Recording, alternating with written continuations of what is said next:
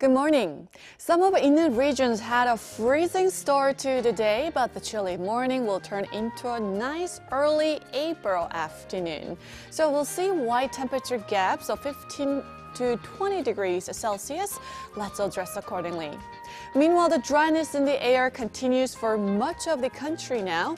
Seoul has been under a dry weather warning for nearly a week, and it's very likely alerts could be upgraded to a warning in other parts of the country as well.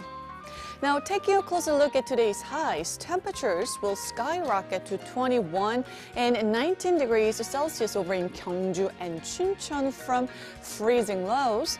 And Jeju, however, will be a couple notches cooler than seasonal average, topping out at 14 degrees Celsius this afternoon.